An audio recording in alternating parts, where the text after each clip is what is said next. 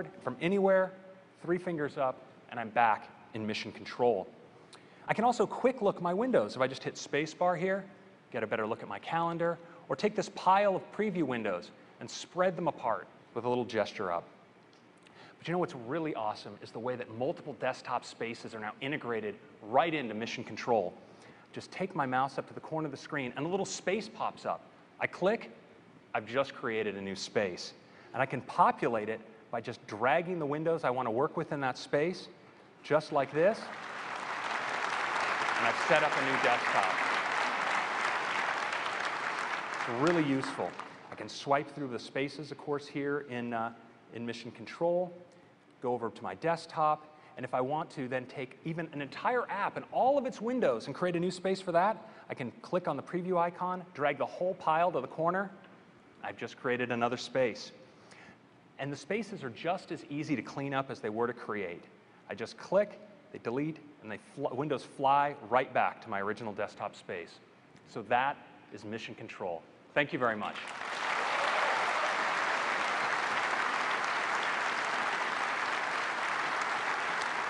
Thank you, Craig. So you see how these new features now work seamlessly together to create an incredible experience in OS X, unlike anything we've had on a personal computer before. Next up, the Mac App Store. We launched the Mac App Store this past January, and users have found out that it is the best place to purchase and discover new software applications.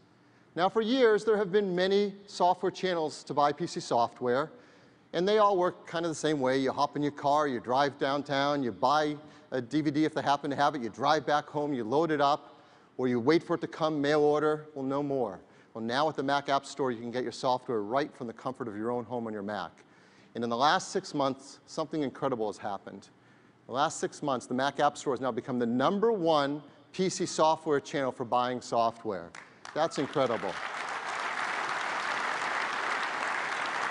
Passing Best Buy and Walmart and Office Depot. And the developers that have gotten on board with the Mac App Store have seen some great success too. For example, Autodesk.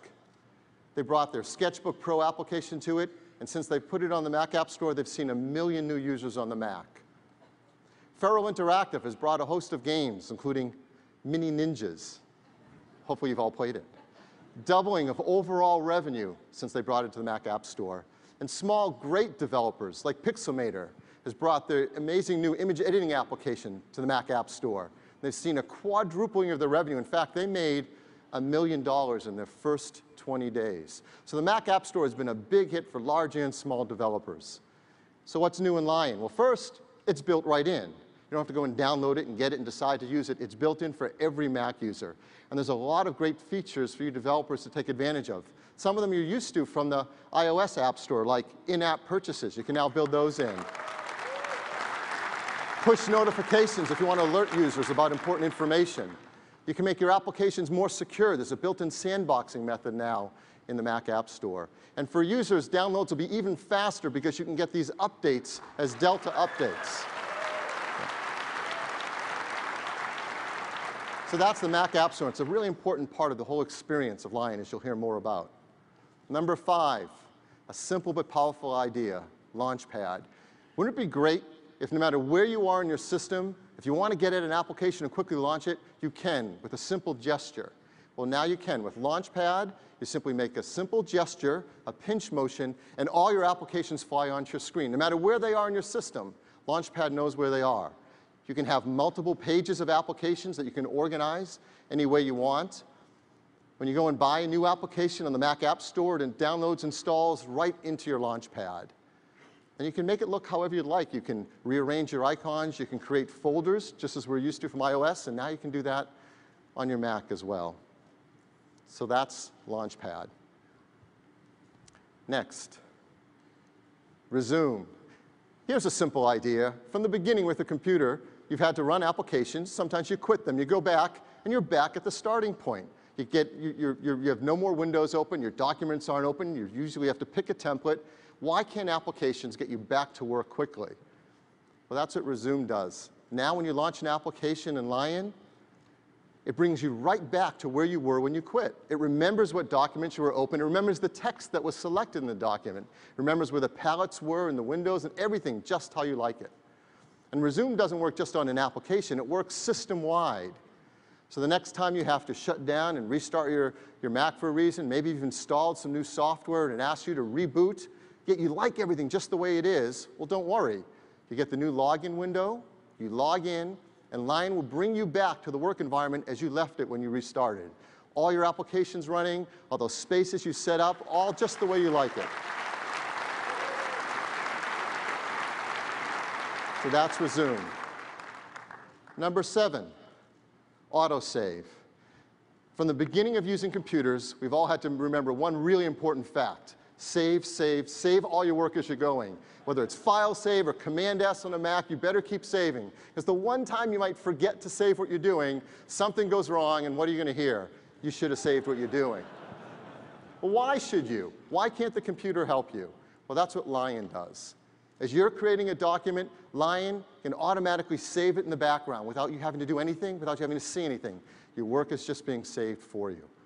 This is a really powerful but simple thing, but as we got into it, we found there's more things we can do for you since we're auto-saving. So if you zoom in on the title bar of your documents, you'll see the name of your document is actually a menu now that you can tap on and take advantage of the power of autosave.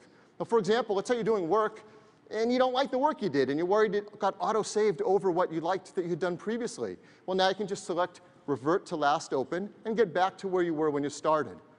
Or maybe you love the changes you've made, and they're exactly what you want. You don't want it to ever get auto-saved over it again because it's perfect the way it is. You can just select Lock, and now your document's locked. It's like a template, and nothing can ever change it. You can even, right from within the application, select Duplicate and create a second document just like the first one that you can start working on another version. So you have the power of all of this right from the title bar of your window. So that's autosave. Now, autosave gave us a great idea to go even further with the next feature, and that's called versions. So you're working on a document, you're entering the text, you're formatting, you're adding copy, you're adding graphics, and all along, autosave is saving your document. In fact, it's saving all these versions of your document as you're working. So we call that versions. It's automatic. You don't have to do anything. We'll do it for you with Lion. If you love something in a split second, you can, of course, take a manual snapshot if you want. And it's very efficient. We only store the difference between the versions. They're not whole new documents. And you don't have to worry if you ever share your work with someone else that they're going to get all that back work that you don't want them to get. When you copy it off or you send it in an email, we only send the current version. So how do you take advantage of this power of autosave and versions? Well, again, go back to that menu on the top. And there's another choice there that you may have noticed. Browse all versions. You tap on it, and you get this beautiful new interface. It looks a lot like Time Machine. But rather than being about your whole system, it's about that one document you're working on. On the left is the current version. On the right, all the past versions.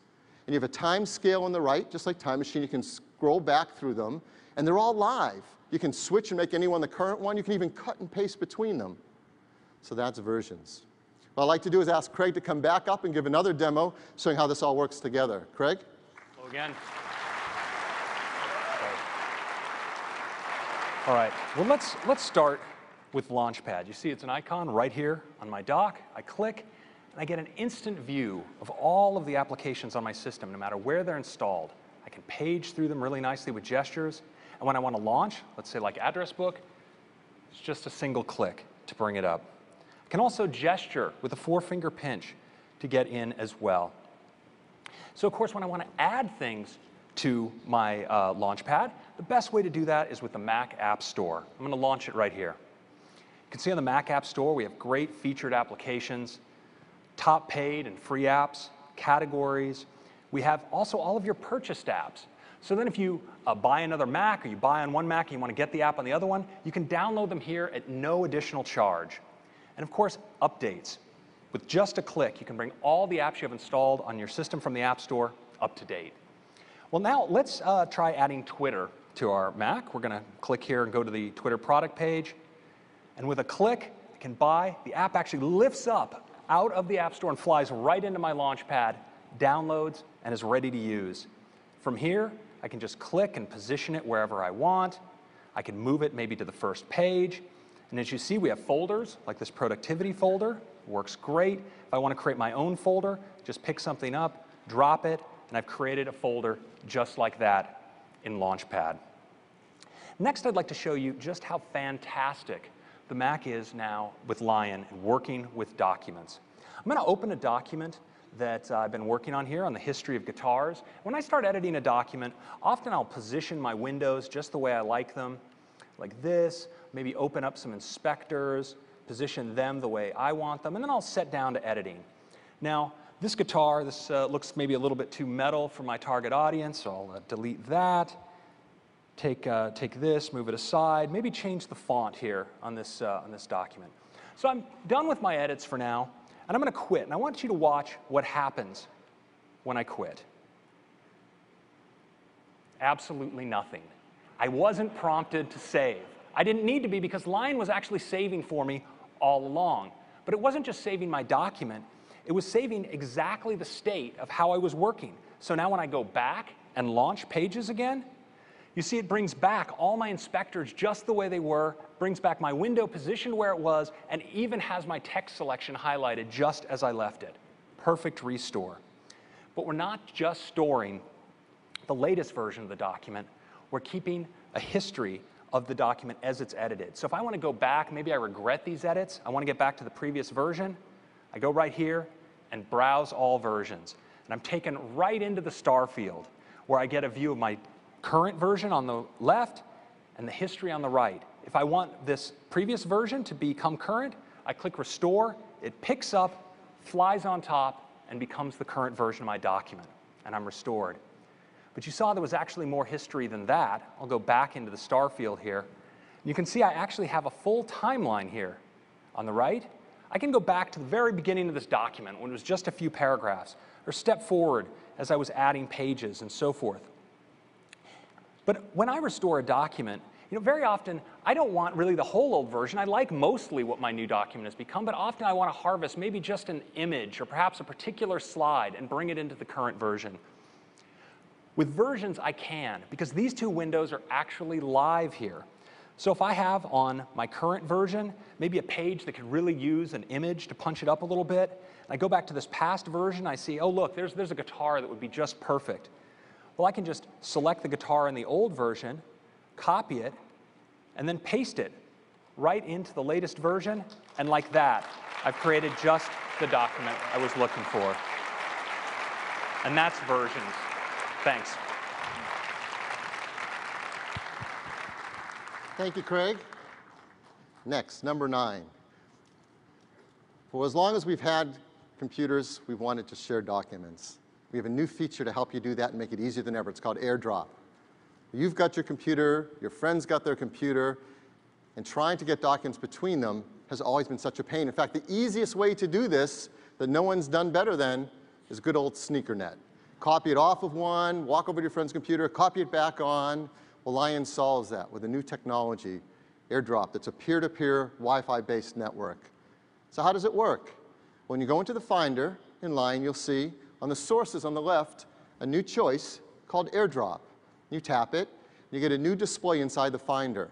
What you see is yourself, center, bottom right there, and the people around you who are also running AirDrop at the same time. You see their pictures. If I want to drag a document over to Shauna's computer, I just drag the document on top of her picture, and it asks me, are you sure you want to send this?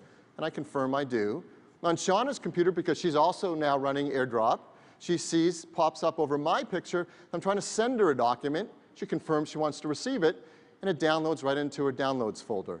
And that's it. That's what it takes to now wirelessly share files between Lion computers.